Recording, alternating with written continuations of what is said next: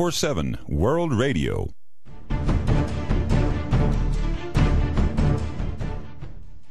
Brother John Phelps back with a broadcast of this first hour. And I know there are some of you who do not believe that the Pope of Rome runs this country. My question is, what's your problem? Are you that much of a bigot to not come to the realization that that man who claims to have the right to rule all nations, believing that Isaiah 60 applies to him, that the nation that will not serve me shall perish? Tell me, what's wrong with you? And I'm not talking just Roman Catholics. I'm talking you deceived, prostituted Protestants, prostituted Baptists. I mean, what in the name of Jesus Christ is wrong with you people? I can understand a Catholic believing it, but what's wrong with you Protestants and Baptists? What's wrong with you Muslims and Jews? What's wrong with you Buddhists and Hindus? What's wrong with you people? Have you lost the ability to think? Are you incapable of rational thought anymore? Are you incapable of observing true history? Are you not willing to lift a finger to go to the library and read the book of Laurentius of the Middle Ages? Or H.C. Leah's The History of the Inquisition? Are you too lazy just to consult the history in the past of what was done? Do you realize that Inquisition raged for 600 years? Do you realize it consumed approximately 68 million people over a 600-year period? Do you have any concern about the past? Do you ever ask the question, why are we here at this time in history? What has brought us to this place? Are you just too lazy, or are you just too careless? All you care about is it's your money. We have to make more. We have to just give ourselves totally to commerce, and we don't have 10 minutes for reflective thought. Because if you are little more than a beast. Because that's what an animal does. Every time I leave to come to the office in the morning, I got a couple of stray cats. The first thing they are is right at the door wanting to get fed.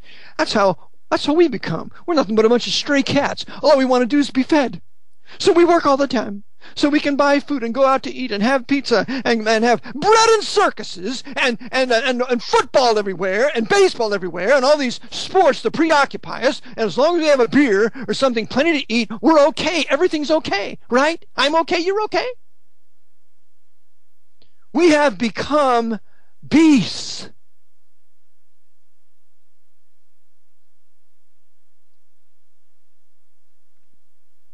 We ought to be spending time in libraries. We ought to be spending time checking out documentaries. We ought to be seeing just what's going on here. You Chinamen ought to say, what's going on here in China? What has happened to my China? Who did this to us? Who put us under communism? Who's converting our whole country into one great big commercial whorehouse so that all of our people become in the military? Exactly as has been done in America. Who did this to us? What about you Russians? You Russians at one time had a glorious, wonderful Russian culture, language, history, beautiful white people, white Russian people. What has happened to Russia? Who did this to us? Who broke us financially? Who's built this huge military? Where did we get the technology for this? Where did Putin come from? Who does he really serve? Does he serve the Russian people? Does he serve us, or does he serve somebody else? How did he get in power? Who runs the KGB that he was a part of for years, still is? Now it's FSB, SVR. Who ran it? How was that founded? Is there any connection between the FSB and the CIA? I mean, could it be possibly true that they work together? Could it be true that the Chinese Secret Intelligence Service and the FSB and SVR and the FBI and the CIA and NSA at the top and a handful of a few men all work together for the Pope? Is that possible? I prove in my book it is. It's absolutely true. And I'll debate anybody about it. Because you see, dear friend, they don't want you to know. They don't want you to know that your government is completely in the hands of the Pope of Rome, thanks to 100 years of conspiracy led by the white power structure working for the Pope of Rome out of London, Washington, and New York. Those three cities of sin under powerful cardinals of Rome, overseeing the business and the military for the Pope of Rome, overseeing NSA and CIA. Don't you think for 1 minute the Archbishop of Washington, D.C. doesn't oversee the CIA? And his Jesuits at Georgetown. And John de Goya, the Knight of Malta, head of Georgetown University, they're all working for the Pope. They're all enforcing his temporal power. And we need to wake up. Because when we wake up to that fact, then will God send a great awakening. He will not send a great awakening as long as we're fast asleep in the arms of the Pope on his drugs, on his prescription drugs and street drugs. The Pope runs it all. He runs the pharmaceutical industries, and he runs all the street drugs of all the dope addicts and dopers made that way by the mafia and the CIA working for the Pope of Rome.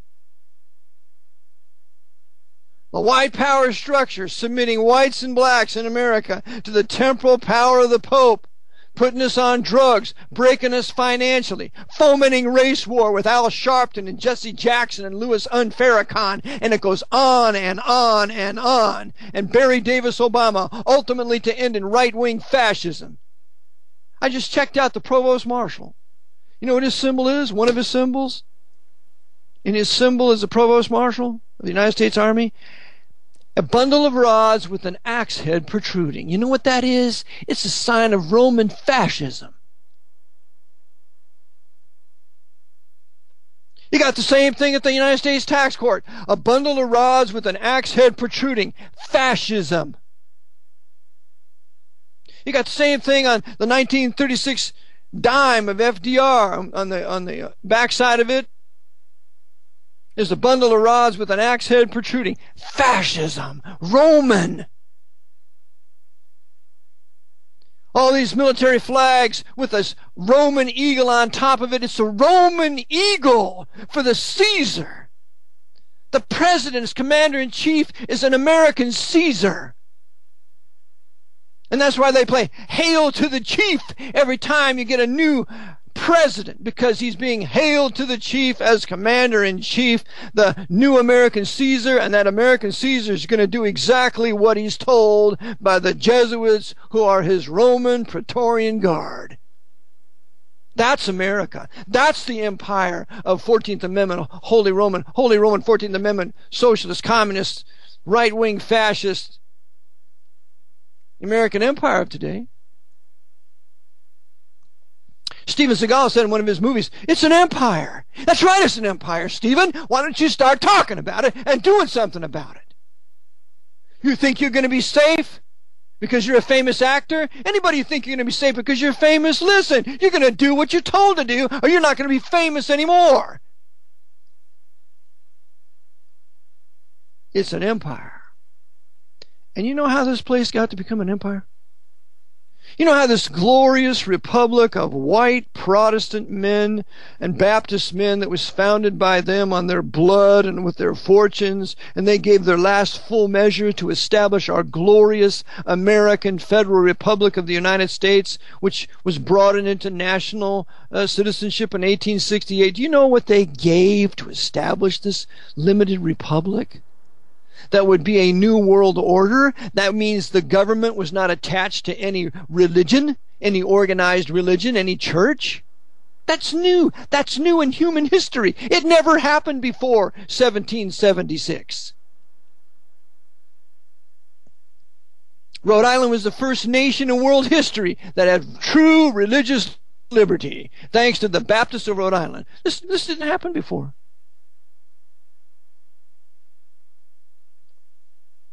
How did this glorious federal republic of our great white southern father, George Washington the Baptist, who was baptized by his favorite chaplain, Baptist preacher and Major John Gano, or Captain John Gano, his chaplain in the Revolution, baptized in 1783 with 100 witnesses, our glorious George Washington, who didn't go into a Masonic lodge but once or twice in the last 30 years of his life. Do you know what he paid? He was poisoned for this. He was murdered for it by Tobias Lear V, and then bled to death by Dr. James Craik. George Washington was murdered for establishing a nation of heretics, a heretic nation with a doctrine of Satan called the United States Constitution, as the Pope called it, a document of Satan. Limiting powers of men in government, why, what a blasphemy! We believe in divine right, unlimited powers of those who are in government, and anybody who denies that is some kind of a heretic or bigot unworthy of life. You advocate limited government, you advocate states' rights, you advocate that government's created for specifically certain limited reasons, and man, you are a black dog, black sheep of the family. Why, man's basically good, therefore let him give him all the power so he can do all kinds of good things. Are we crazy? The horrible, damnable doctrine of evolution, man is getting better every day in every way, when man is totally depraved and gets worse all the time when he's not influenced by the written word of God. That's history. That's a fact. That can be proven. So now, how did this get this way? On the inauguration of Franklin Delano Roosevelt on March 4th, 1933, this is the first thing that came out of his mouth. Meanwhile, there's at least 8 Knights of Columbus behind him, prancing around with their capoots, had their hats on, with a white fringe on their hats, letting all the Roman Catholics know that we're behind this Episcopalian Protestant who's a 32nd degree Freemason. And the first thing's out of FDR's mouth, the first sentence, this is a day of national consecration. What? What? Consecrating a nation to whom? Let's check out what the word consecration means. If you go to the word Black's Fifth Dictionary, and you look at the word consecrate on page 275, read in ecclesiastical law. That's church talk. This is the language of churchmen in the Roman Catholic institution, particularly. In ecclesiastical law, to dedicate to sacred purposes as a bishop by imposition of hands, or a church or churchyard by prayers. Consecration is performed by a bishop or archbishop. FDR was acting as an archbishop, consecrating